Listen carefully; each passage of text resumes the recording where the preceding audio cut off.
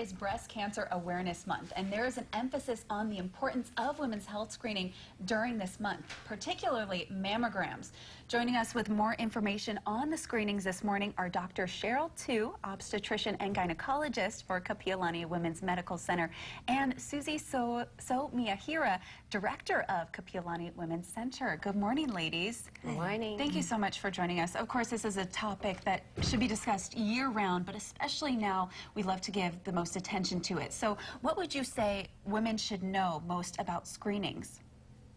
Well, we just really want to emphasize, because it is Breast Cancer Awareness Month, you know, women are often the caretakers in their family, and they're so busy taking care of everyone else before they take care of themselves. So we just want to really remind women to get out there, go to see their obstetrician gynecologist or their primary care provider and get these health screenings. So with the health screenings, you know, you can detect issues before they become more serious problems, and when there's still some options for treatment. Okay, wonderful. So there is a way then to stay healthy to prevent this? Yes, yeah. So one of the things that we recommend is, well, first of all, coming in for the screenings. And the screenings aren't that often. We are going to show you today a self-breast exam so that you can look for lumps yourselves. And then annual mammograms don't start until age 40. It can be earlier if you have family history of breast cancer. And part of the Kapiolani Women's Center, we have a high-risk breast program. So we can help to screen those people that do have family history or they've had many breast cysts in the past, and they can get referral for counseling and get the care that they need. Oh, how wonderful.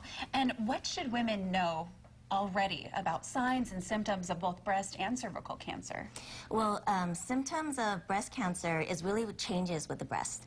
And so knowing how your breasts normally feel is going to be a really important part of your breast health. So we want to do something that's easy for you to do. It shouldn't cut into your routine. It should be part of your normal routine. Something like when you're in the shower or when you're lying down in bed and you just want to kind of bring your arm up behind your head and then start up here in the armpit.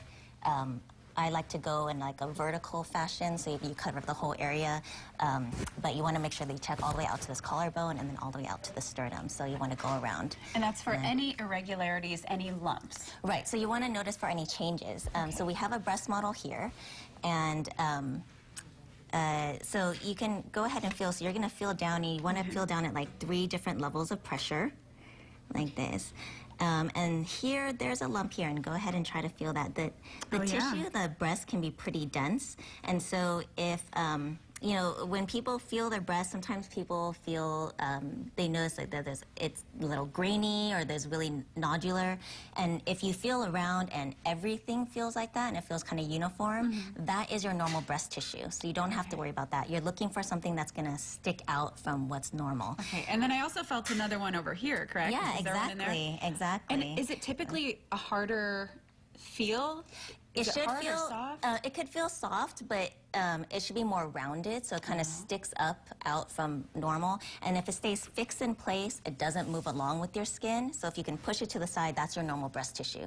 But if it stays fixed in place, then that's definitely a mass. So like here, we have, this is the, I guess, the cheat sheet here of where the nodules are located. And if you feel this one in A, go ahead and feel that. You can't really feel it. It's really difficult to feel.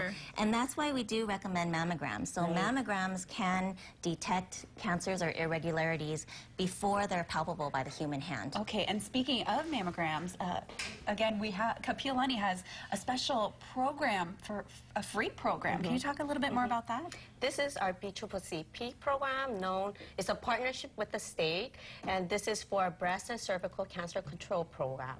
The program, the goal is to reduce the mortality rate for the underinsured, uninsured women in Hawaii. And what we do is we screen them for any, possible cancers. So there are some eligibility requirements. You have to be underinsured, uninsured, or you can't afford to pay like a co-payment. And also they have to fall under certain income guidelines, and they have to be an American citizen. Okay, and then for those that are curious, that are hoping to maybe be a part of the, again, free breast cancer as well as cervical cancer screenings, how can they find you? So they can call us at our Women's Center. It's 983-2002. And also on our HPH website, hawaiipacifichealth.org/women's centers. Okay, wonderful. Thank you, ladies, so much for joining us again. An important issue year-round, but now when we talk about it, you know, make people aware and really push people to go get their screenings, it's a great month to do so. So thank you so much for joining us and for sharing the great information, and thank you to Kapiolani for having such a wonderful free program. Thank you. All right.